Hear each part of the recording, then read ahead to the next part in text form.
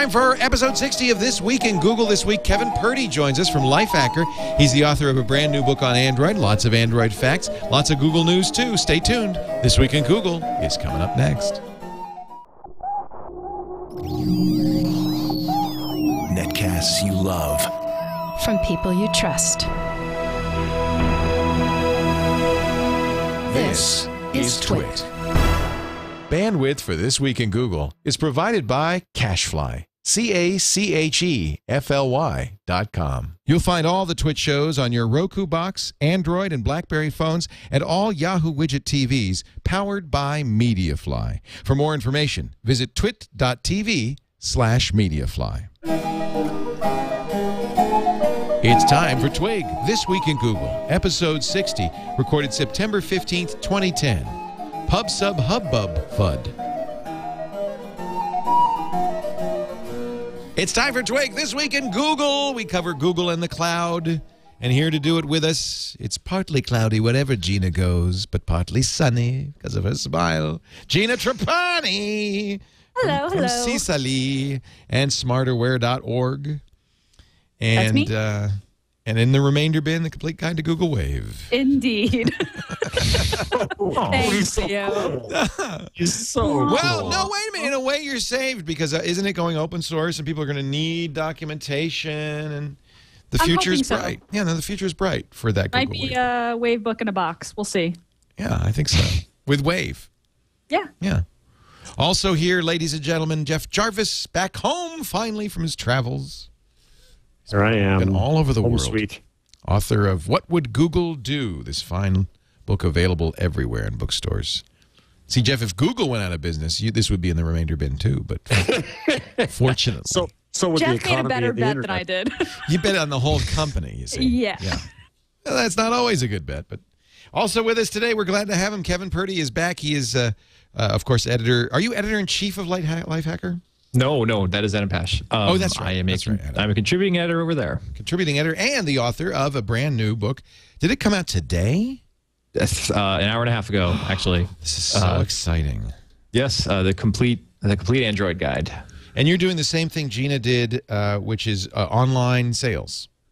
Yes, a freely browsable website, and beyond that, there's a DRM-free PDF, EPUB, and paper book if you want that too. And there it is. Great. $19.95 to buy the paperback, $9 for the ebook, and That's of course right. the website's here at completeandroidguide.com. We're going to do an Android show actually, so I'm going to have to get this book and read it. Not about programming Android, but apps and tips and so forth.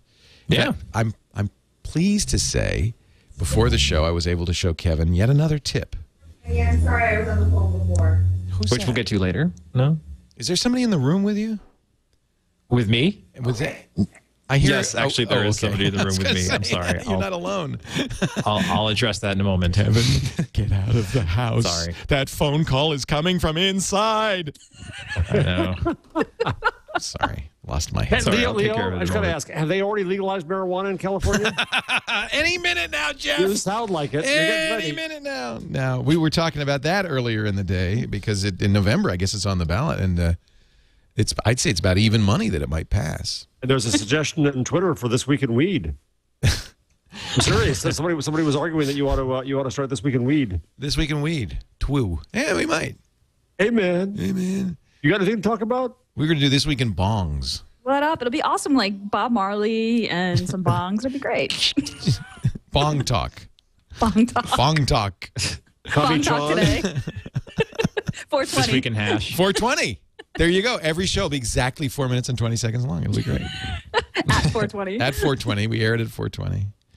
Well, I do a little dance. I'll do this a little later on. You know, when it's 1337, I do the little leet dance in here. I just get up on the man. table. I know I'm such a geek. So I shouldn't waste time because, golly, there's a lot of news here. First of all, Eric Schmidt has now confirmed that Google Me is coming soon to a computer near you. He says sometime this fall, the Google Me service will introduce what Google calls a social layer onto online search, video, and Google Maps. This coming from Googling Google. the aptly named blog from Garrett Rogers and Christopher Dawson on ZDNet. But I guess it's both the Wall Street Journal and Reuters who are quoting Schmidt saying it's coming. And in fact, if you are at the Intel Developers Forum today, apparently if you go up to the Google booth, there's a guy there who's saying, yeah, it's going to be in October. Nice. He didn't get the memo, I guess.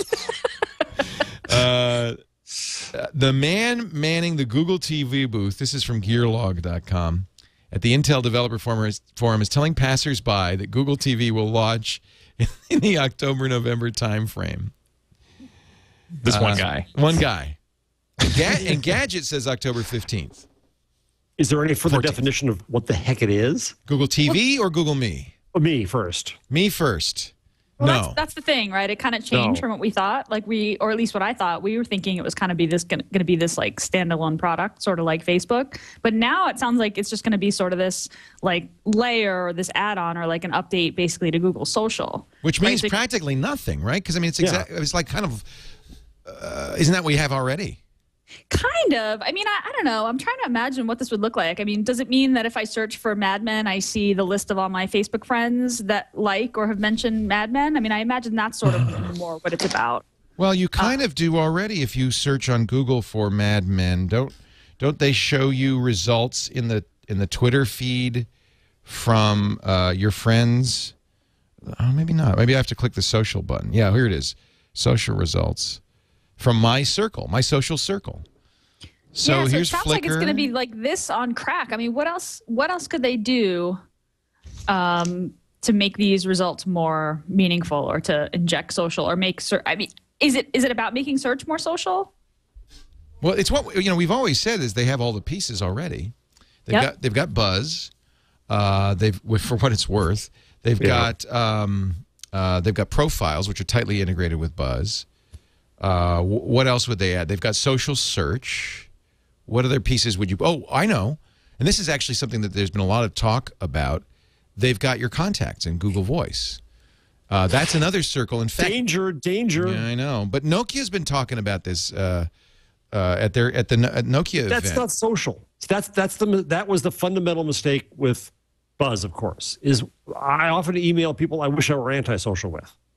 Yeah, that's not a vote for somebody because they're in your address or contact list. No. I don't know. If I call someone a lot, that person, I mean, we all probably call maybe 5 people on a regular basis. I'm not friendly with my prostate surgeon. It's a superset of your. It's a superset. And Gina, you're not even in my phone book or address book. I've never. I don't know your number. Well, in fact, I was thinking today. I was driving home like a madman, trying to make sure I got here. And if I got hit traffic, I have no way to call anyone from. We don't have our phone numbers. We don't need them.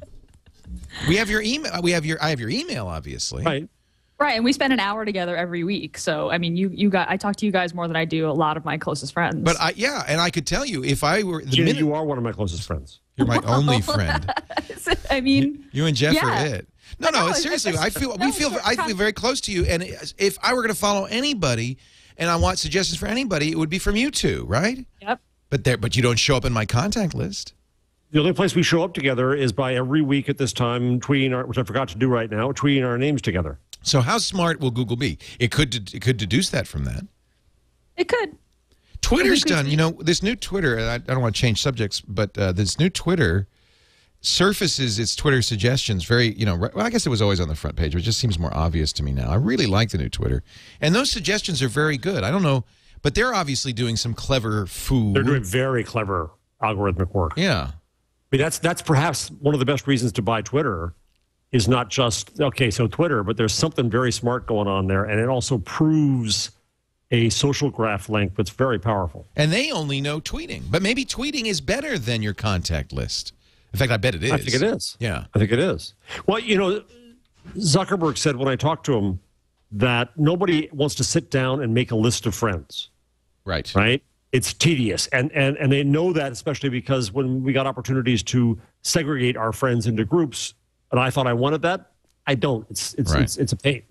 That your friends' contacts do come. They are emergent from your actions, from what you do.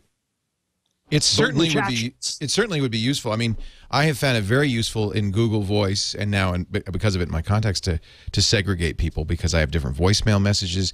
I handle phone calls differently. If you guys call me, you would get through, whereas if somebody else that I don't know calls, they won't get through automatically. There's just all sorts of stuff that you do want to do. But I think that Twitter Could it be done automatically? Like you said. Well, no. The thing is that Twitter shows shared interests and shared friendships and other things, whereas simple communication, email, phone, doesn't. Yeah. I mean, I'm finding the Google priority inbox is working pretty darned well for me. It's pretty impressive what it can do. I have switched, as I mentioned last week, all my email to Google because of it. And how you like it? Working? Fantastic. Yeah. Yeah. It really works. I've heard some people complain, but all you have to do is you kind of massage it a little bit and it gets smarter and smarter. Yeah. I think it works quite well. So there's something there in email that I guess does have something that maybe, but again, Google got in such trouble with Buzz, and Buzz doesn't work as a predictor of very disappointing relationships. Yeah, they should know better. In fact, the Buzz recommendations is not nearly as good as Twitter's recommended. Of course, they don't have as much data, do they? I mean, No. this is where the network effect shows itself in some other unusually and maybe more subtle ways. When you have a lot of users, or even something like a complete universe, as Facebook and Twitter almost have, you can do so much of a better job with a lot of things. You must see that in your application, Gina. Yeah, I mean, I think Jeff's point is a good one in that you can't take a collection of communication habits and then necessarily determine relationships from them, right? Because we're a good example. We talk every week, we're close, but you wouldn't be able to tell that from our email activity. But in the context of priority inbox, it's making decisions based solely on your email activity. And I think at one point it initially marked a message from Jeff as not important. I marked it as important, and now anytime I get a message from Jeff, it's important. But like Jeff, we don't email that much, mostly because we all get too much email, right? Right. So I email you guys as little as possible. So you kind of do have to teach it. So I think Twitter recommendations work really well because they have a lot of data, and especially if you interact a lot on Twitter, then it has a lot of data about you. I think Facebook does a great job too, but those are closed contexts. So I mean, I don't know, is Google going to be able to look at all those different contacts, look at my Skype contacts, look at my Twitter, look at my Facebook, look at my phone call log, look at my email, and then determine groups based on that? I'm not sure. I mean, I don't know. I don't think any company can ever come up with a satisfactory list of labels that people would put their people in buckets.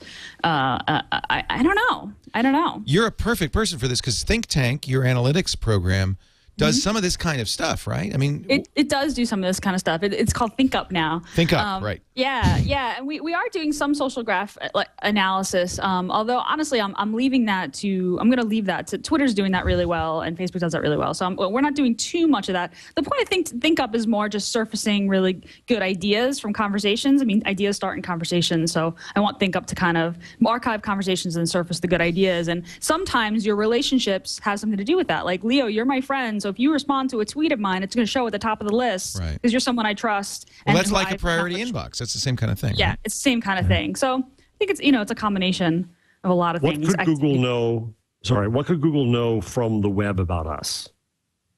Well, it knows a lot if it has, and as in my case, 4 years or 5 years of web search history. What could you squeeze out of that? Tease out of that to be valuable? They certainly can. I mean, what they've been looking at it for is ads, so they know what my interests are. Why would it not work to use the same technology they use right now for AdSense to show me relevant ads, to show me relevant tweets, comments, articles, and people? It's the same thing, isn't it? Maybe. I mean, yeah, for gathering people around interests. That would work really well, even though it would creep me out a lot. Well, if I've searched 100 times for athlete's foot, which I haven't, but if I had, and I would get an ad for athlete's foot medicine on lots of my pages. Am I then going to get everybody who tweets the word athlete's foot? Am I going to see those tweets? That would be a privacy. I'd hate that bonanza for the enemies. Yeah, so that's not going to work. That's not going to work. So you have to constrain the subject material. If I, on the other hand, tweet about the Boston Red Sox or search a lot on the Boston Red Sox, it would be great if I would see content around that. Yeah, it'd be great if you had a friend, or if you knew someone, or one of your friends knew someone who was also a really big Sox fan and you didn't realize. That's someone who you're going to want to follow and, talk about the game when it's on.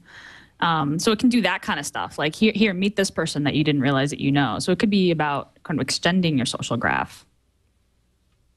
But if you're on the other end of that, wouldn't that be irritating? Well, that's the thing. It's obvious that some things, athlete's foot, too personal. Or prostate cancer. But maybe not. For you, maybe not. Prostate cancer would be something you would like to know about. So I don't know how they know. It's not context. When I go through, I've got a bug in Facebook, and I've had it for quite a while, but it's actually been kind of nice because it's quiet. It says that I have too many friends when maybe it knows me better than I do, but I don't have anywhere near 5,000. I have about half that. And so it won't let anyone ask to be my friend. Facebook has become very nanny-ish lately. I think this is a bug. This is Howard Kurtz said the same thing. They say it's a bug, and it went off recently, and then it went back on. So I thought I had to kill. I also have about 2,500 unresponded friend requests because I just ignore them. I mean, literally ignore them. I don't do anything. Right. So I was going through a bunch trying to kill off enough that I could get to something, because folks, I just befriend people I actually know or have met, and the ones who came from Friend Finder meant nothing to me. Right, whereas Facebook was saying you should know this person, it didn't mean anything. Whereas when Twitter says that, it means something to me. So maybe Twitter's got some secret sauce that we just that's going to be very hard. Twitter keeps coming up the winner in this particular segment, and better than Facebook, much better than anything Google's done. Yeah. So what can Google do? It's just hard to imagine. A social layer. I mean, they've already done the one thing that it's obvious, which is this adding social to your search. Kevin, come on. You don't get to sit there quietly and I know. I was thinking that it would be great if there was, like, it would almost be like Delicious, the idea of it, that you just have this bin that you throw things in for Google to look at. Like you said, because you don't want athlete's foot, but you do want, Android, or you want. And that solves the privacy problem, doesn't it? Because it's all volitional. It's all opt-in.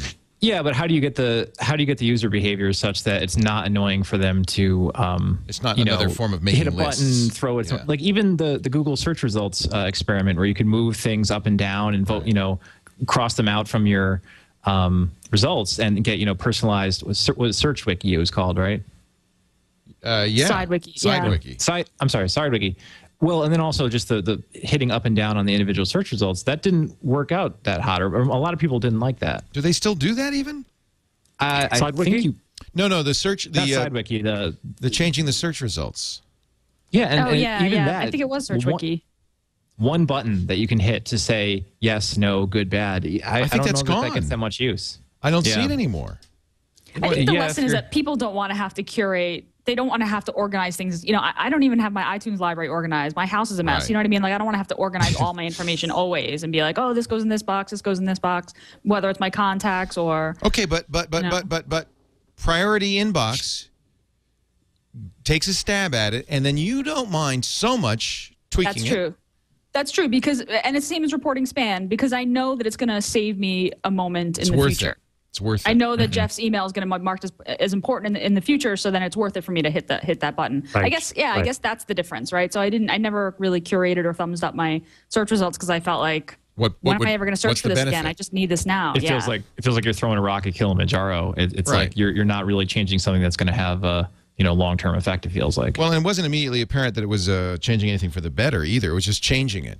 I made me nervous because I thought, well, I don't want to screw with my search results. I want that's Google's job. I don't want to bring something up and have it come up too high because I brought it up. Yeah, the social buy-in is pretty low. Like, I really want to help people find, Gillette razor blades later. I got to make sure I mark this up. Right. So that's interesting. So again, this comes back to something I said a few weeks ago, which is Google needs not more computer scientists but more social scientists. Oh yeah, more anthropologists. This is the whole problem. Right. And you get the feeling that everybody's doing it by instinct. And it's whoever's instinct was best. Somebody said, whenever I use Facebook, I saw this, it was a great tweet. I wish I could remember who said it. I can do only exactly what Mark Zuckerberg has figured out I want to do or should do, and nothing more, because it's so clearly a personal project. It's not a platform in the same way. It's not a platform. Yeah. Whereas you can use Craigslist to find family members after Katrina. You can use it to do anything. That's it. And I think that's what Google's saying is we're going to build a platform. But now, to make a platform work, you need buy-in from not just users, but more importantly, developers. Is that right? That's true. Yeah. That's true. Yeah, going back to the Facebook thing, Anil Dash wrote this great post about Facebook, but I guess there was in that New Yorker profile of Zuckerberg, I guess he said that he realized that he's red-green colorblind, so that's part of the reason why Facebook is blue, is because he can fully see blue. That proves the point exactly. So literally, Facebook's what blue Facebook is limited by Zuckerberg's ability to see colors. So that was amazing to me. I've only scanned that New Yorker profile. By the way, it is online, so you don't have to be a New Yorker subscriber to read it. But Mark also admitted, that email that was circulating a few months ago where I said those dumb Fs, they're giving me all the information. Yeah, I said that. It was a pretty candid interview, but it seems to be pretty clear that what's happening here is they're bringing Mark around to buff up his image prior to the release of the social movie. Yeah, because the movie's going to slaughter the poor kid. Peter Kafka at Media Memo said that it wasn't an amazing movie, but he wouldn't want to be Mark Zuckerberg and see it. Yeah. I haven't. I'm looking forward to seeing how they make programming interesting. Like if they'll do the hackers type thing where he's typing and he breaks the encryption in one night.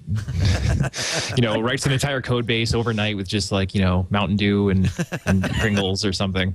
Dramatic typing, fencing. Dramatic typing.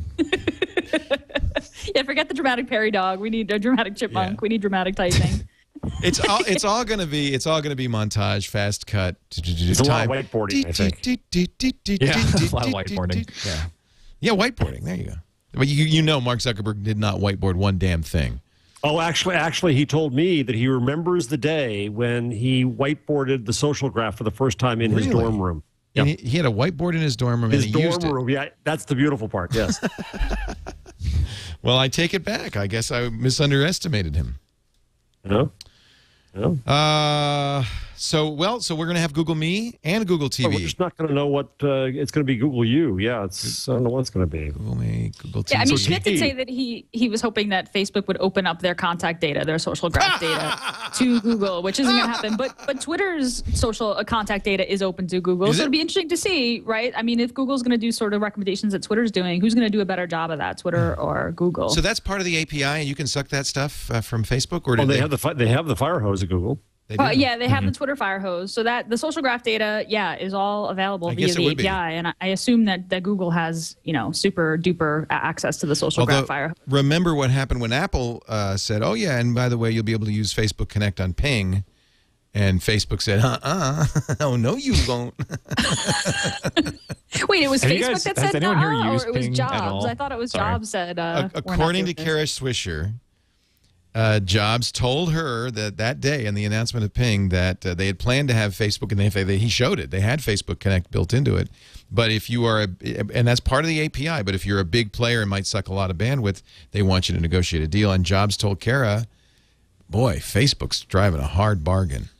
So the terms were too onerous. So you think that was about price? You don't think that was about? No, I don't think it's money necessarily. Who knows what the terms were? They might want data back. Who knows? That's what I thought. That's what I assumed. But it could be the price. So, who knows who pulled the plug? But it's clear that if Facebook doesn't want to play along, they don't. Right. Google doesn't necessarily get that data, and Facebook's going to act in its own. This is one thing very clear. Facebook is going to act in its own best interest, not in the interest of the internet. It would be in the interest of all for all of this data to be unsiloed and available. That's when you get it. Then the network effect doesn't matter because everybody's got access to everything, and you can build this. It's whoever's smartest about parsing the data. And Facebook and Twitter, to a lesser degree, I guess, their attitude is, well, we got the data, so it's not about. I guess Twitter's pretty open with the data. It'd be great if you could, kind of.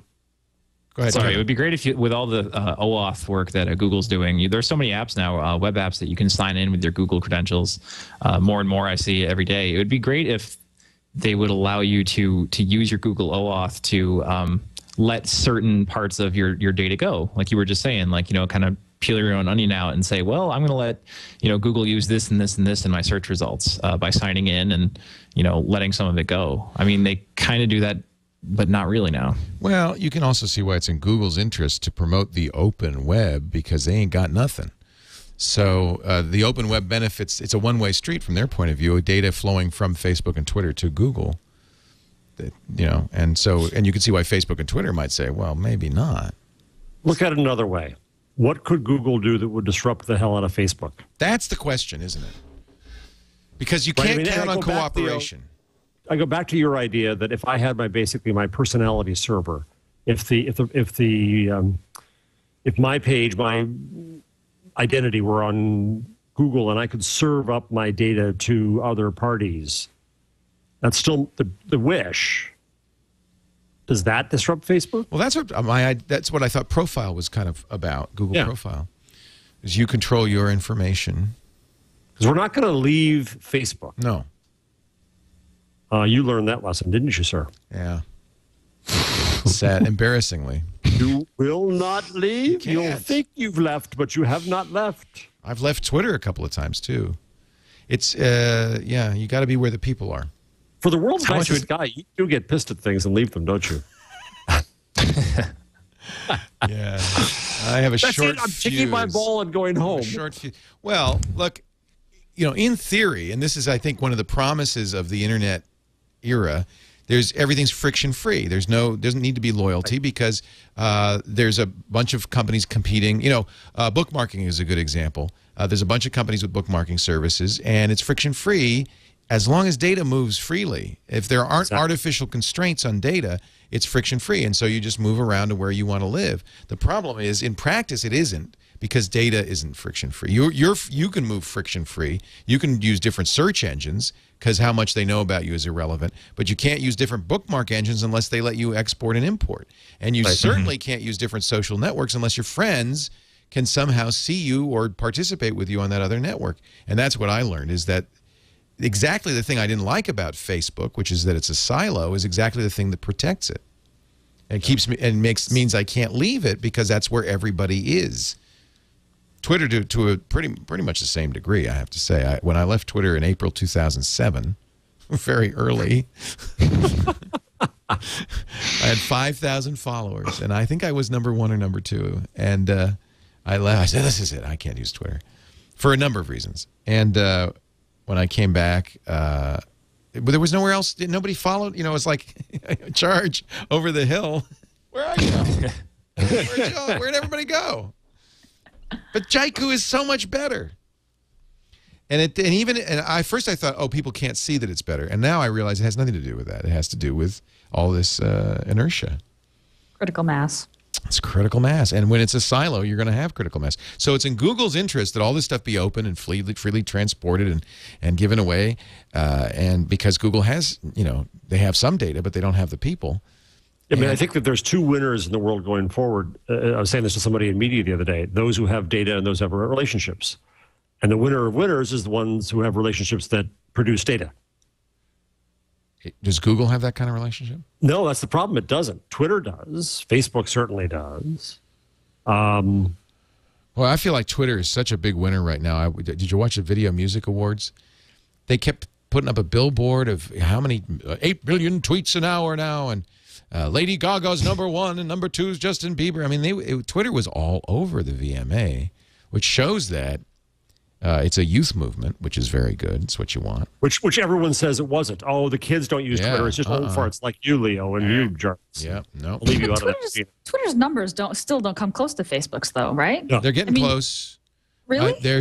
Well, I think it was over 100 million. It was 180 million. And what does Facebook have? $500 million. 500. Yeah, 500. Well, that's close enough. I mean, come on. What's a few hundred million? I don't know. Sometimes I think, I agree. Listen, I prefer Twitter over Facebook, but I've talked to people who are just like, Twitter doesn't drive half the traffic. It doesn't have half the users as Facebook does. And I think the reason why we see it at the VMAs and things like that is because Twitter's default is that information is public. So they can show all the tweets. Right. You know what I mean? Facebook doesn't do that kind of stuff because the idea is that it's like come inside the wall garden. I mean, could Facebook technically show a list of status updates that mention the VMAs? They couldn't, right? Is there a way? Well, I mean, remember with the Obama inauguration, that you could sign in through Facebook and you could leave things that your friends would see, but you could also make them public. Remember the election page, which was such a great page. It was real time. It was scrolling up. It was great because it was your social graph plus. You could just watch they had tabs, right? You could just watch your friends, or you could watch everyone. Yeah, then you found out how many of your friends have can be online on Facebook at 11 a.m. on a work day. Gina, you're right. See either one. You're right, Gina. That goes back to the problems that Facebook has had before, and my ridiculous screed about understanding a public versus the public. Facebook is designed for us to speak to our private public, not to the whole world, and Zuckerberg is clearly jealous of that. Oh man, he must be watching the VMAs going, dear God. Yeah. I mean, I think Twitter just has really good connections in Hollywood as well. Oh yeah, Hollywood loves Twitter. Yeah, in a way that not so much as as much as Facebook. If you're Steve Martin, who just joined Twitter today, and already has 50,000 followers, if you're Steve Martin, and you want to post funny BOMOs and, here's where you can get my book, where are you going to do that? Not on Facebook. Yeah. You're going to have a Facebook page. I'm sure he does. You're going to have a like button on your blog, of course. But where are you really? Where's your big megaphone? Where's your big mouth? Well, it's different, too. I learned talking to son Jake when we visited Zuckerberg that Jake's peers look at the wall as a place to have a conversation. Right. My peers look at it as a place to publish and broadcast. Right. Right. And so I think that's functionally they just don't operate the same. And you've got to have the relationship or there's danger. By the way, I'll report this. I haven't seen this anywhere else. So I contacted the detective in the Nashua, New Hampshire so-called Facebook robberies. Yeah. Where they had a whole string of robberies, right? And they were supposedly that they'd done it off Facebook. Yeah. So I asked Facebook and they said, well, it wasn't Places. And then they gave me the name of the detective. I went to the detective. And it's still an ongoing investigation, but he said that in both cases, there were only 2 cases where Facebook was involved in this robbery string. And in both cases, the victims were friends with the robber. Oh, of course, because it's friends. Exactly. So the status updates could be public, but in that case, it was only because they were stupid enough to befriend bad guys. And almost burglaries all the time. Any police officer will tell you most burglaries are, friends of friends or someone, was in your house at a certain point. So it's a new way for people to check in on your house if they know you. Good on you on doing that research. I got to blog that a little later. Yeah, a little actual reporting revealed here on Twig. Jeez, it's like everybody is so anxious to believe these stories that they don't really actually want to debunk it. Yeah. We want it to be true. So you must be interested in this story. Apple working on a deal with newspapers to turn the iPad into the new platform. Did you see this? Yeah. It's this. I love that Jeff is just so world weary about this. You've seen it all before, haven't you, Jarvis? Am I allowed to say wet dream? Yeah. Is it a wet dream? Yeah, sure it is. It's the newspapers still believing, like magazines, that it's not your wet dream, it's theirs. No. Yeah, it's theirs. It's their belief that the iPad is going to return control of the experience and the business model to them, and that we're all going to rush to subscribe now that we have the opportunity. And the argument will be made that, well, you did for music, you bought there, but music is unique and news is not. San Jose Mercury News says Apple to announce subscription plan for newspaper. This is John Boudreau writing yesterday and updating it this morning. Roger Fidler, head of the digital publishing at the Donald W. Reynolds Journalism Institute in Columbia, Missouri. Is that a well-known it actually is. institution? Okay. Yeah, it is. Says Apple will take a 30% cut of all subscriptions sold through the App Store and as much as 40% of the ad revenue. So, of course, it looks... I mean, Apple's smart. Play on these poor newspapers' fears. Yeah. So we can save you, and it will only cost you a little bit. Yep. And whether it works or not, Apple doesn't care. No. Cupertino has agreed to provide an opt-in function for subscribers. This is interesting. It allows Apple to share with publishers their information. Publishers want the data from their customers so they can integrate it into their circulation database so they know who their customers are. But you can turn that off. That's been a bone of contention with newspapers, with publishers and Apple. Right. That Apple, quote unquote, owns the relationship as if anyone can own us. But well, Apple thinks it does. Oh yeah. Oh yeah. Publishers wanted to pay a fee, but eventually, because they have no choice, agreed to a percentage. Right. And they're in the same boat with Amazon, where more than half the revenue from Amazon subscriptions goes to Sprint, and the majority of what's left goes to the publisher. But it's so tiny as to not be at all worth it, and it's also a crappy experience. Well, that's interesting. So if I'm the New York Times and if I subscribe to the New York Times on Kindle, which I did for a long time, most of that money goes to Sprint and a little bit to Amazon and nothing to the Salzburger family. Well, no. The half, more than half, which I presume is 51% of what's left over after Sprint goes to Salzburger, but it amounts to Bupkis. More than half is Bupkis compared to what you would get if you got a weekly subscription. Yeah. But now so the Wall Street Journal, which I also subscribe to on here, which is actually fairly expensive. Yes. On the iPad. Does Apple take 30%? I guess they do, of the subscription fee. Yeah, they take whatever they negotiated in that case with that earlier. Yeah, they take that. Plus, now what I don't understand, Leo, is the 40% of the ad revenue. I wonder if they're talking about iAds, the Apple ad platform. I think they probably are, but I wonder whether Apple's going to require, some use of iAds in the newspaper apps to get into the newspaper store. If they did, they would just show how much they have the newspaper publishers over a barrel. If they could dictate, oh, and by the way, we'll be selling those ads. Yeah, that would be insane. That would be something. It would not be appropriate for you to sell your own advertising in this medium, would it? Because something terrible could happen. Jeez Louise. But I guess when you got somebody like, desperate. Well, because they're trying to preserve their old business model, and it ain't going to work. It's just not going to work. I feel like yesterday with the new Twitter kind of landed on the side of the web over apps. I thought that was really kind of interesting. Let's talk about that. Google's position on things. So we kind of have this divergence going on. If I were a third-party Twitter developer, I'd be a little unhappy about this, especially if I were somebody like Brizzly, which is a web-based Twitter client. You have to offer something that the Twitter.com doesn't have. Like something like co-tweet is great. It offers this ability for a team to tweet from a single handle. But to just be a Twitter client at this point, you've got to offer something that Twitter.com doesn't. And the new Twitter does a lot. It does a lot more. Even more interesting, Twitter is finally putting conversations in because mentioned in this tweet, retweeted by, tweets mentioning this, tweets this. If you open up this sidebar on a tweet, pardon me. There's a lot of metadata there.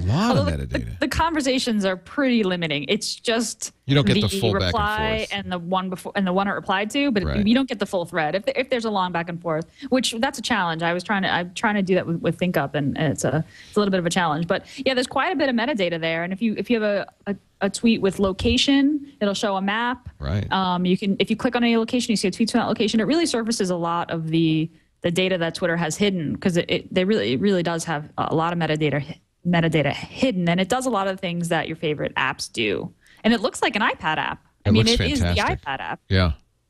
It's really interesting. Now, are they taking a chance by doing this, that it would make Twitter so complicated that people will be scared off? Twitter has traditionally been very simple, very straightforward. Kevin, do you think this is too complicated for normal people? What is the percentage of people who are using the website before? They said 71% of all tweets come from the Twitter webpage. No. Really? Yeah, huge majority. Yes. Yeah. I know, I was shocked too. Well, yeah. I imagine then for the supposed 71%, this will be, I don't think it's too complicated. I mean, it's the same old scroll on the left. It's just that there's now some stuff on the right if you want to address it. I guess you're right. I guess if you don't look at what's on the right, it looks the same. If it's just for you a scan thing, if it's just checking in and checking out, then there's really no difference. But I like it a lot. I wish I had it in my own account. See, the reason I ask is we're geeks. We like it. We like complexity. We like more features, not fewer. We like more data, a lot less. And I think that Twitter has really succeeded by appealing to the MTV crowd. I don't want to be too disparaging, but it's appealed to a crowd that is not sophisticated. This definitely feels like a little bit of a turn in the different direction. This combined with the turning off basic authentication, which caused a lot of ruffles. People were saying, "Hey, I built my Twitter app because it was so easy to authenticate, and now you have to figure out OAuth, which involves a chain of back and forth. And there are a lot of one-off Twitter apps that maybe would have never happened if they had launched with just OAuth. Twitter was just so simple, and that's what it made it easy to develop on. And I think this UI is also a little more complicated. I don't know that it's too complicated, but it's definitely a little more complicated. They're definitely taking a risk with the thing that made them famous, which was the total simplicity. I have to say, Gina, I like this a lot, though. Go ahead. Yeah, but Gina, we had this discussion around. Pardon me for saying it again, but when Google dropped Wave, what did that do to developers? And when Twitter started its own client, what did that do to developers? Aren't we in the same boat here? If you're a developer and you're choosing where to put your effort, and Twitter was made by developers. It was made by the fact that it was an API. Biz has said that often. Are they now thinking, well, we're now too big for them. We don't need the developers anymore? Or are there new opportunities because the API has more data? What's the relationship to the developers that comes out of all this?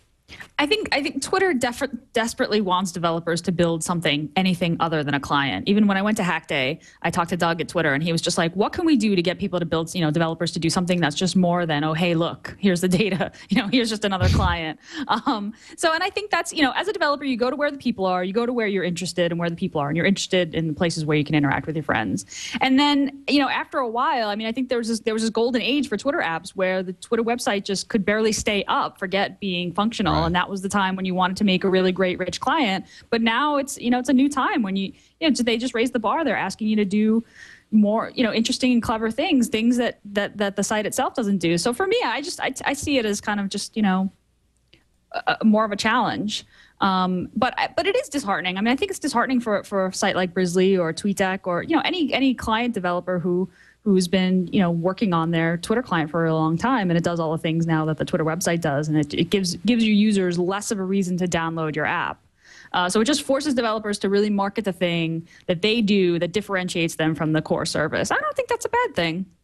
I think for now, it's not. It's only on the web, not mobile, right? Right. Right. You get the old UI if you go mobile.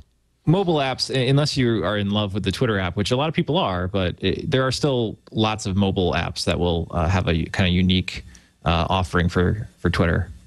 That's true. Yep. Yeah. I think. By the way, go ahead. Nope, your turn. Nope. Sorry. I'm stupid. I can't find in this the people recommendations to me. I was trying to find who to follow too, and I couldn't. I thought they were on my page, and then I accepted everybody. I said, "Oh, that's great, great," and now it's gone. So maybe it was when I first got it. It was over here in this empty space to the right of Trends. Yeah, no, I think that they pulled it. Maybe they pulled temporarily because. Oh, okay. Yeah, I'm not seeing it either. The who to follow was was one of those things where I just was like, okay, don't show me. I wanted to say, don't show me this person again, which is something that Facebook has that Twitter didn't have. Yes. I know this person. They're kind of annoying. Don't show me. Yeah, stop. There's a reason I'm not following him. I would imagine for a lot of the developers, it's kind of like the situation that a lot of news is in now, where if the Twitter website is good enough, as good as a standard show me my friends, show me my replies client, then they have to come up with something that is unique and allow Twitter to do the basic stuff, like Gina's ThinkUp, which is a really in-depth reply and, user response tracking tool. And I'm sure that we'll probably find some differentiated stuff, like maybe, safe apps for kids, stuff like that. Yeah. I would think. Now that Twitter's good enough for most people. It was really interesting because you saw this coming. They started making noise, and they used Fred Wilson to say, boy, if I were you, I wouldn't write any more third-party Twitter ads. Yes, they did. Right. And it was really, you could see this all coming. Yes. And I have to say, I think they handled this very well. I think Twitter might end up being a very good case study for how to do it right. They suffered badly with the fail whale, but they hung in there. They obviously fixed those issues because they're handling huge amounts of traffic now. They kept the site simple when there was a lot of pressure to do otherwise, but they did add features as users kind of organically created them, like the @ symbol was not originally in Twitter. That was added because users started using it. And I think that they did. I think that they've done everything very cleverly. And I have to say, this is impressive what they've done here. It is. If you go back, I saw Ev when I was in San Francisco once more for the book, and not forgetting his heritage at Blogger, he went through really desperate fail whale times then when the thing was just down all the time. It's quite famous, I joked that the server was in his kitchen. Well, no, it wasn't, but everything else was. And he had an incredible determination to show everybody and make it work. And if you think about it, that he shares that with Zuckerberg. And he had a lot of experience with Blogger, right? I mean, this was his experience with Blogger back in the day too. I mean, there was some story. He said I was sitting on my kitchen floor, like I'd lost my whole company, I couldn't pay anyone, but I believed in this thing that I built. Right. And it turned out to be a huge deal. No, Ev is fantastic, and he has good ideas, and he did hang in there. And I was going to say earlier, one good thing, the other great thing that Twitter does is their developer relations are very good. Their developer support is very good, and they keep upgrading the API. Like they've just released the user streams API, which is push versus pull. So as a developer, you don't have to keep polling; it will notify you. So that's that's an exciting thing for a developer. That's the kind of thing that you're like, oh, okay, this gives me more possibilities for what I can do. But they are kind of trying to deprecate PubSub Hubbub, aren't they? There's an interesting. Where did I bookmarked the article if I can find it. That is interesting. A little anti PubSub Hubbub FUD. Yeah. I hadn't really thought about that, but that is interesting. They implied that better to use our notification system than PubSub Hubbub, which is open. And they said something about it's not being deep. I thought I put a link in here and I don't see it, but wow, it's like breaking up with somebody. Yeah, PubSub Hubbub FUD. I think I have a show title. Let's see what else is going on. Well, Google kind of a little egg on the face here with its employee who was spying on. Oh, ouch! Yeah, this is from Gawker, but Google has confirmed that they have fired the fellow. A Google engineer spied on 4 underage teens for months before the company was notified of the abuse. David Barksdale, a 27-year-old former Google engineer, repeatedly took advantage of his position as a member of an elite technical group at the company to access users' accounts, violating the privacy of at least 4 minors during his employment. He met the kids through a technology group in the Seattle area while working as an SRE, a site reliability engineer, in the Kirkland, Washington office of Google. He was fired, according to Google, in July after his actions were reported to the company. Google says, look, SREs we have to have some engineers that can access data. It's just a requirement. This is a dirty little secret of every single big web company. The fact is that there are engineers who can access the production database, and sometimes they're going to do it for not good enough reasons. And I think that this happens a lot more. A lot of times it never gets caught. I think that Google handled it the way they needed to handle it, but I mean, it does definitely emphasize the requirement that you've got to have these people they have to be highly trusted. They have to earn credentials in order to have access to this data. But I think it happens a lot. I mean, wasn't there a story about Facebook where an engineer was quoted as saying like, hey, what do you want to know about who? I'll just look them up in the production database right now. Right. And the fact is that when you're developing a web application, at least back in the day when I had my kind of full-time programming job, we pull down data from the production database into the staging database just to test things. And you see things that private messages or whatever that and you're like, oh yeah. I mean, there's got to be really strong procedures in place. Is there any way to track that, or any way to team up, or what if you were going to try, if you're Google now and say we've got to do something to not let this happen again? What is that? You've just got to have really robust procedures in place. Like any time an SRE or site reliability person or somebody with the right credentials does access the production database, live database of sensitive data, they've got to log that, they've got to justify it, they've got to have a reason. I mean, but the reality is, with an operation like Google with so many engineers and so many servers and dealing with problems, that's a big, it's a lot of hoops to have an engineer jump through just to check on whether or not someone's Google Chat is working, or why a group of users, the service is down. But I do think it's possible, and I think the stories like this are definitely a reason to do that. The raw whodunit involves looking up a call on Google Voice, looking up an IM on Google Talk, going through a Gmail contact list. It's pretty much the tinfoil hat brigade's worst nightmare, and it's only one engineer out of 20,000 employees, right? But I mean, still. Google's response from Bill Cogran, who is a senior vice president engineering Google. Quote, "We dismissed David Barksdale for breaking Google's strict internal privacy policies. We carefully control the number of employees who have access to our systems, and we regularly upgrade our security controls. For example, we are significantly increasing the amount of time we spend auditing our logs to ensure those controls are effective. That said, a limited number of people will always need to access these systems if we are to operate them properly, which is why we take any breach so seriously." I mean, there's nothing they can do about this. These things. It almost needs you need a team. You need two people on a team. Buddy system. Buddy system. And you have to use use systems that check to see, is there an employee who's regularly accessing other, that basically analyze the activity and see if there's anything improper going on. If this one engineer was accessing these 14's data for over the course of 4 months, like, that seems like unusual behavior to me. And listen, if any company's going to do it, Google's going to do it. They've got incredible sort of systems set up for developers to work on projects, and I imagine that their security has to be super, super high. It's torture for me. Kevin, you're right. I just got back from Berlin, where they're nutty about Street View, and they still bring up the data collection on the Wi-Fi, which of course is was stupid, and they effed up and allowed somebody to do that, and they shouldn't have done it, but it had no commercial value. That's just paranoia talking. This is the real fear. This is that we all trust our stuff there, and Google could lose business this way. Companies could say, somebody could find sensitive financial information.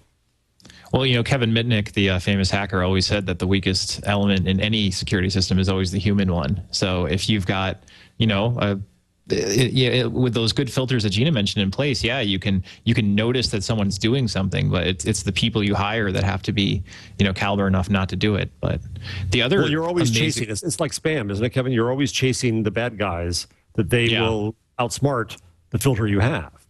Yeah. The other amazing thing is that a 15-year-old uses Google Voice. I mean, can you imagine the raw volume of data you create if you're a Google Voice user and you're like 15 or 16 and you have a social life? Don't use Google Voice, kids. Well, what amazes me is my kids don't talk on the phone. They never talk. They hate talking on the phone. Yeah. All their friends hate talking. What if you're using the SMS service through Google Voice? I mean, my God. Free texts. Free text, right. These are obviously sophisticated teens, because my kids haven't figured that out. But somebody who's sophisticated knows that, we just use the Google Voice. Wow. All right, let's get to our tools and our tips and our numbers of the week. But before that, we got to figure out a way that we can all, even though we're in New York, San Francisco, San Diego, go see the Facebook movie on October 1st. We got to figure out some way we could all see this together. What are we going to do? Should we create a Google Wave? Oh. Can you stream a screening, but just to us, Leo?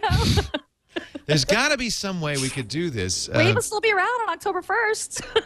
Well, yeah, that's true. Or we could just have our chat room. Everybody bring your chat to the theater. There you go. And we'll have and we'll just broadcast the chat. And we just make fun of it, like just the whole thing. Just mock it the whole time. It'll be live blogging, but live chatting. Can you do that? I know in my theater you have to turn everything off, but I guess we could chat. Could we Look, chat? he's typing dramatically. Yeah, we could have so much fun. I'm going to a screening of Catfish tonight, which I hadn't heard about, but apparently it's a documentary about an online relationship gone awry. I will let you know how it goes. That never happens. Yeah. All right, Eileen, our new producer, I am charging you with figuring out a way that every single person who watches this show and listens to this show can join me, Jeff, Gina, Kevin, and anybody else who wants to watching October 1st. We all have to go to the first screening. We could just we'll download the torrents and we'll broadcast it on TWiT. That's what we'll do. It'll solve the whole. Welcome to the job, Eileen. This is what Gary Delabate feels like. Poor Gary. Baba booey to you all. Gina, your tip of the week. Kevin, do you have something? I do. Kevin, your tip of the week. In the Complete Android Guide, which you should be following, and I'll tell you why in just a little bit. I have a section in the tutorials with annoyance fixes. And one of the annoyances that I've always heard from people is this one application crashes every single time.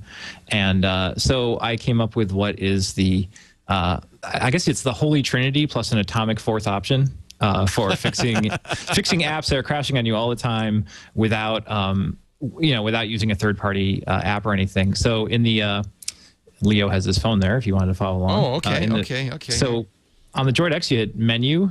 Hold on, if it's up to Froyo, but I guess it wouldn't be, maybe. Okay, I have to put up my put my thing on the screen. Okay, let me log in. Yeah. Okay. Go to menu. All right. Menu, and then settings. Settings. Okay, following along at home. Under applications. Yeah, which I use a lot. Okay. And then manage applications. All right. You know, I use that so much, I actually have a shortcut on the desktop that brings me right to the page. Which you can do by holding down on the home screen and choosing shortcuts. That's one. I have to say, that's a really nice feature that Android has over the iPhone, is the ability to go to any page in the settings right from the desktop. Now, I'm not sure how it looks different on your screen than mine, but under the this is the section, Moto Blur crap. Yeah. Well, under a phone running Froyo, you should have an all section, and you can click on an app, any app like. Let me open the menu, because I think the menu. Google Voice in my case, which is I sometimes have some problems with Google Voice. So I have sort by size or filter, and I should just not filter. I should say all. Okay, now I have all. There's everything. Well, now, what do I want to do now? Let's pick an app that's wonky. For me, it might crash a lot. I'll just say it's a long timer. Okay. Just click it. Okay. And then, so it's laid out differently, but there are 3 options that you want to go through usually. The first one is force stop. Yeah. And that usually, if an app is crashing on you right now, that's the first step, and that'll kill it and cause it at least rejigger itself. And sometimes that works. Okay. The next step is to clear the cache of the app if it's there, if it's available. That clears out the temporary data that an app might be holding. And sometimes if bad data gets in there, the Twitter app, for me, that happens all the time. It might be causing you not to be able to sync or go on. The third option is clear data. That's above here. And that actually wipes out your all the data that's storing on your phone. So you might have to re-log in to certain apps like Twitter clients or Google Voice. And that usually, by that time, if you relaunch the app, everything's going to be working. And then I guess the atomic fourth option is uninstall. Right. And you usually don't want to have to do that. That often doesn't fix things. You might just have to wait for the developer to update the app. But that's the Holy Trinity plus the atomic fourth for diagnosing problems with apps on Android. Force stop, clear cache, clear data, or uninstall. Excellent. Kevin, I'm finding apps now. It's like the old abandoned ghost town of websites. I'm now finding ghost town apps. Oh, yeah. There's a lot of them. So, apps for example, released and not updated? Yep. Yeah. So, for example, the PATH train in New Jersey, I was looking at the schedule today to make sure I got here on time. And I have an app, and it hasn't been filled in in God knows how long. And there's no way to kind of check activity of when was the app last touched, or what's the current status, or anything like that. I would love to have some structure to be able to look at the currency of an app. And all the more irritating is if I pay for an app and then they go ghost town. As Gina and I can tell you, it's really frustrating with, like, say, Firefox add-ons when someone has a brilliant overnight app and then they never touch it again. Right. Like a brilliant Firefox add-on that just doesn't get touched again, doesn't get updated, and you're like, oh, come on, this was so great, and you just don't have the long-term love. Like, Are Are you saying something about my Firefox extensions? No, not your extensions. No, Gina, no. I'm saying you would see, we'd post to an app on Lifehacker, and it would look great, and the comments start off with everyone saying, this is amazing, and then you look at the post 3 months later, and the comments have turned into, this is total crap. Yeah. Total hater fest. Yeah. That reminds me, I got to update my Firefox extensions. Better Gmail, better everything, better life. Yeah, I'll mention them when they're actually up to date. Yeah. Oh, yeah. I shouldn't have said the name. Forget I mentioned it. No, but there is the maybe a disadvantage to having a low bar to entry is that anybody can write an app and put it in the marketplace. And so a lot of I used to write apps all the time that I would just write as a one-off, and I don't want to maintain it. But if it's easy to put in the marketplace, of course, it's going to get there very quickly. If you didn't pay $99 and have to go through Apple's draconian approval process. Very good. So, Gina, are you off the hook now? I guess you are. I'm letting myself off the hook. I had a tip. It fell through. Oh, we'll talk about it next week. Before the break, before the show started, you were saying, well, that's too bad. I got a little something, but it's not working quite the way I expected, so I'm not going to say what it is. Okay. Well, in that case, we go to Jeffrey Jarvis and his number of the week. I just found a new one here. Someone from Twitter sent in one that was very nice and I can't find their name right now, and I apologize, whoever you are, thank you very much. That on the Google Google mobile blog, they said that they're up to on Android 1/4 of the searches on Android are voice. Wow. Nice. Whoa. Isn't that amazing? Wow. Does that now? I guess you don't have to have Froyo to do voice search. No, not at all. Yeah. Not at all. The basic Google search. Right. Whenever I do think to use it, it's incredible. I forget once in a while. Oh, yeah. But when I do, it really does work amazingly well. And I don't care if people look at me like I'm a nut. That's the sign it works. And then I just saw another one. Chris Hughes, of course, Facebook, just put up a story from CNN saying that candidates with more Facebook fans won big on Tuesday. Huh. Which is kind of... Is Facebook the way to predict election results? Call Nate. Who knows? Now I'm going to embarrass myself terribly. I'm going to fail the current events quiz. A former head of Pakistan who is exiled to London right now. Musharraf. Musharraf. Sure. My colleague Sandeep Janarkar at CUNY just told me today that he announced that he's going to plan to come back to Pakistan, and his justification for doing so was because the people want it. And how does he know that? Because of all of his Facebook friends. And this is why I'm back on Facebook, ladies and gentlemen, because I would like to return from exile as well. Does 538, has Nate done any sort of Facebook friend to election results? He should. This would be grist for the mill at 538.com. It really would be. Yeah. It's really quite great. So the story on CNN, which I'll put up on the Delicious feed momentarily. It's kind of interesting that it gives you a new data point to check on. And during the last presidential election, it was true that those who were more involved on the internet made more money on the internet. True. As straightforward as could be. Yeah. Rudy Giuliani, my favorite thing about the campaign last time was Rudy Giuliani's MySpace page until the very end of the campaign was private. Well, now that's just moronic. Isn't it? Isn't it magnificently moronic? I love it. God, I wouldn't vote for him just for that. Yes. Seriously. That's amazing. Jeez. Oh, I don't want anybody to see anything about me. That would be terrible. So my tip is something that I also found on probably on Twitter or somewhere, probably Lifehacker. I don't know. I steal stuff right and left. It's a website called Unsubscribe. Have you guys seen this? Oh, this sounds like heaven to me. It is heaven. I'm in heaven. So I don't know about you, but I tell you what, moving to Gmail and seeing the priority inbox really brought this home. More than 3/4, probably 80% of all my mail is bacon. That is not exactly spam, but informational email, usually lists I subscribe to and things like that. So I got to switch over here. Unsubscribe.com is a free service that you also have a paid version that will unsubscribe you from any mailing list, and they have plugins for Yahoo Mail, Gmail, Hotmail, and AOL Mail. So, and now you get 5 unsubscribes a month for free. I immediately paid the $19. Oh, I'm paying for this. Because watch this. Now is a button when you install the plugin, right there on your Gmail, right next to. So, and if you look at, if you look at my mail, a lot of it is like this. At some point I went to this website, I bought something, and now I just press the unsubscribe button, and they're going to unsubscribe me. And they put it at the top of the window that you're unsubscribed, and then you can move on.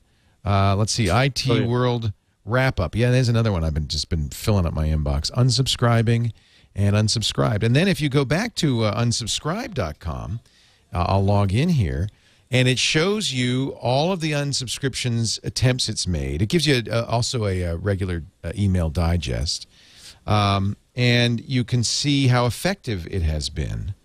And it's quite effective. I mean, it really works, I have to say. I don't know what kind of, a lot of times there's an unsubscribe link at the bottom, and you could do this by hand. They're obviously doing more than just that. Safe Unsubscribe has a fair number of them, but the service that I obviously want from them is tell me all of your customers who have me subscribed and let me get the hell off of them. But of course, they don't do that because their customer is the spammer. Right. Yeah, that would be too user-friendly, Jeff. Right. Yeah, the nice spammer. These aren't spammers. They're people who put me on a list, which in some cases might almost be relevant, but it isn't. I didn't ask for this. Well, that's the thing. A lot of times I feel bad because I kind of, at some point I probably said okay. But well, you're nicer than I am. I never did, but even so, I don't want it. So I can't. I'm trying to find, and I guess I might have deleted the digest I got, but it was great. It said we've unsubscribed you. It was like 30 or 40 things now. Here's 3 more pending, and here's a couple that need action on your part. And so it's been very effective, and it really has made a big difference. Actually, I was really tempted last night to just get rid of it all, but I thought, no, I have to save some for This Week in Google, so I'll have something to show them. I'll bet you guys also end up, as I do, from your Lifehacker days and Leo from your worldwide fame, that you end up on one of those horrible PR lists. Lots of PR lists. And that is the worst in the world. This works with them, Jeff. It works with them. I'm so happy. It works with PR lists. So I've unsubscribed from about 30 of those, Jeff. That's exactly right. I am on a million of them. Interesting. So it's not just mailing lists. It's not just, So when you just get a PR press release from like some BS PR firm, you can hit unsubscribe and it sends. because most of them are using Constant Contact or some other standardized list system. Right. And it detects that from the headers, and then I guess it must. I guess it must. If it's just like some dumb guy at PR firm, like does it send an email some dumb guy. Some dumb guy at prfirm.com. Does it still a an email, or like what does it tell you at that point? Does That's it a say, good question. We don't know? So far, I haven't had that happen. That it probably does. I find all the time that the problem is that I'll get some dumb guy at the PR firm, and I get my 20th email, and I finally just get pissed off, and I just send an unsubscribe notice. Now, if they were smart, they'd just do it, and that's it. Of course, then they send me email back. Oh, I'm sorry. Right. And then another one confirming that I'm off, and I just want it off. I'm sure if they're not using some special software to do this, that it's not, it's not going to work. It's not. You just have to send a personal thing. But I have to say, almost all my bacon is using some sort of system. Right. Because they're not going to do individual emails. They're going to use. So I don't want to focus on any one person, but here's one for immediate release. See when I see that right at the top there? Yep. I say, yeah, okay. I'm sure that'll be interesting, but why don't I just press this unsubscribe button right here? So cathartic. It really is. That's exciting. That's as good as not important.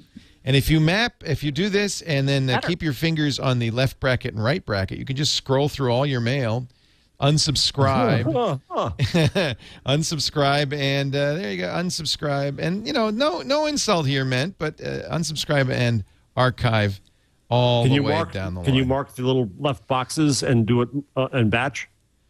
No. Well, maybe. I don't know. I haven't tried that. It's kind of... They're afraid of the power that would unleash. I think it's kind of fun to... Here's a gift for Leo. Unsubscribe. Yeah, Kevin, you're right. It's tempting to go ahead and unsubscribe to my entire world and see who comes back. Yeah. Exactly. If you're a human, you can come back. If this worked, then... So they say in some cases it may take a while and so forth, but I love the report. I can't pull it up. I would love to pull it up for you, but it's really... it's a nice little feature. Good tip, Leo. Unsubscribe.com. Well, and I wish I could remember. On immediately. What do they charge for the It's premium? $19 a year. Fine. And if you do it right, you probably don't need to. See, Rupert Murdoch, that's worth paying for. Yeah. Yeah. Repeated news is not worth paying for. That's worth paying for. Yeah. Getting rid of people who irritate me, that's worth paying for. You can tell that we're all just been hammered with all this crap for so long that we're just bitter. By the way, this is a little meta, but unsubscribe.com does have a unsubscribe Nice. I don't know what it means. I don't even know if it works. But there you go. And they are on Twitter as unsubscribe me, at unsubscribe me. So, Leo, I figured out the other tweet you were in recently that you responded to, and I wanted to mention it. I forget the guy's name because it was wonderful. When I was in Chipotle, which I go to very often, little bit of rice, a lot of black beans, and I'm saying that in the line, and the guy in front of me looks around quizzically, and from the voice alone, he said, "You're on Twig." Oh, wow. Wow. I love those moments, yeah. Wow, that's pretty cool. That is cool. That's pretty cool. Great to have you all. Kevin Purdy, thank you for being here. We really appreciate it. Kevin's book, The Complete Guide To Android. to... You stopped me from before I said wave. The Complete Guide. Yes.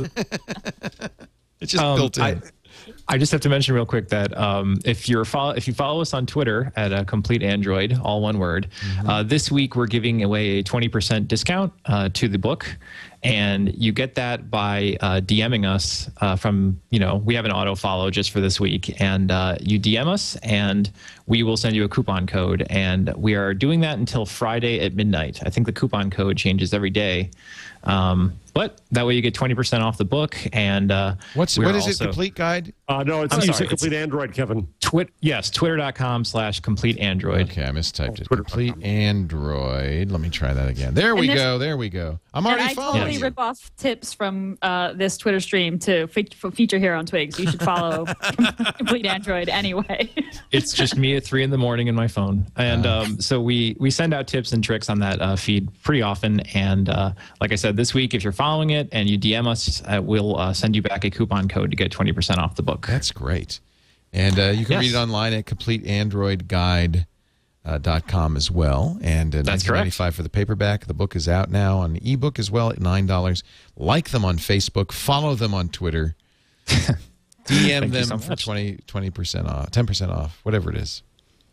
Yes, and it's all done, and we're going to be updating it, though, as new things roll into Android. I would be remiss if I did not ask you, which phone is your fave? Having written a book where I wanted to get new features early, it's the Nexus One. Yeah, still the purest, truest Android phone. I love it too. It's the only pure. Oh, that sounds terrible. It's the only Android experience where you're not getting, what a carrier wants you to see. Well, as you said, as I walk through those screens, that looks a little different. It's because that Motorola stuff on top of it. Yeah, Motorola is not as bad as HTC, but still, on the other hand, I like the HTC widgets. So, what's your second choice, Kevin? What's your second choice? The G2 looks really good from the brand new one. HTC. Yeah, brand new, just out on T-Mobile, I think, for pre-order. But that also has pretty much the stock Android interface. Oh, really? They're not putting Sense on it? That's interesting. I'm 50-50 on that. I've seen screenshots with the stock Sense Android. a lot. Huh. Yeah. But it's nice to have the choice. The nice thing about Sense, unlike Blur, is you do have the choice. You can launch the launcher. I'm using Launcher Pro, which is, I think, what you're about to talk about. Yeah, this is the... Yep, yeah. That gives you a more Google-like launcher. Yeah, really nice. Crashes periodically, but it's really sweet. And I have to say, once I got used to the big screen, it's hard for me not to love the Droid X. I pressed the last edit I could make on the book, and as I did it, I saw a market update, and there was a new Street View update to... That's right. To the book, and it'll never end. It will never end. We didn't mention that, but yes, Street View has been updated. And but we'll update the book, and thanks so much for reading and following it. There you go. Kevin Purdy, thank you for being here. Gina Trapani is also a regular on this show, and we're glad you're here. She is at smarterware.org, and also watch for her new series at Fast Company. Oh, yeah. Fastcompany.com/worksmart. Actually, Leo, your video is live today. Yay! And securing Nice. passwords with LastPass. Yay. So thank you for your time on that, Leo. Fast You company. give me credibility, man. Give me Oh, credibility. give me a break. You're Gina Trapani. I know, my pal Leo over here. He's going to give a little advice. Is work smart? I just want to see. Well, I didn't say much anyway. It was a quick thing. Good. That's cool. I can't wait to see that. Thank you. Cool. That looks like a lot of fun. A great series for people who haven't seen. This is just the nicest part of the internet.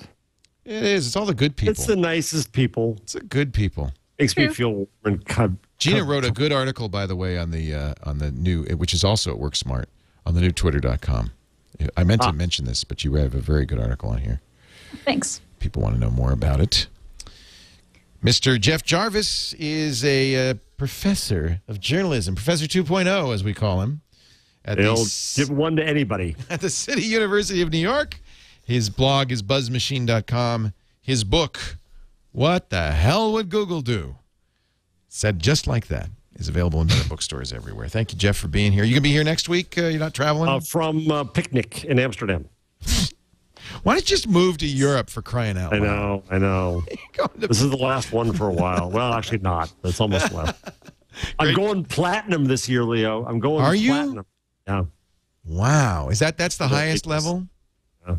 That's the sickest level. Sickest. Do you get a special card? You get a card. It doesn't do anything. Ninja card? All right. Yeah. Thank you, everybody, for joining us. We do this show every single Wednesday at 1 p.m. Pacific, 4 p.m. Eastern, 1800 UTC, live.twit.tv.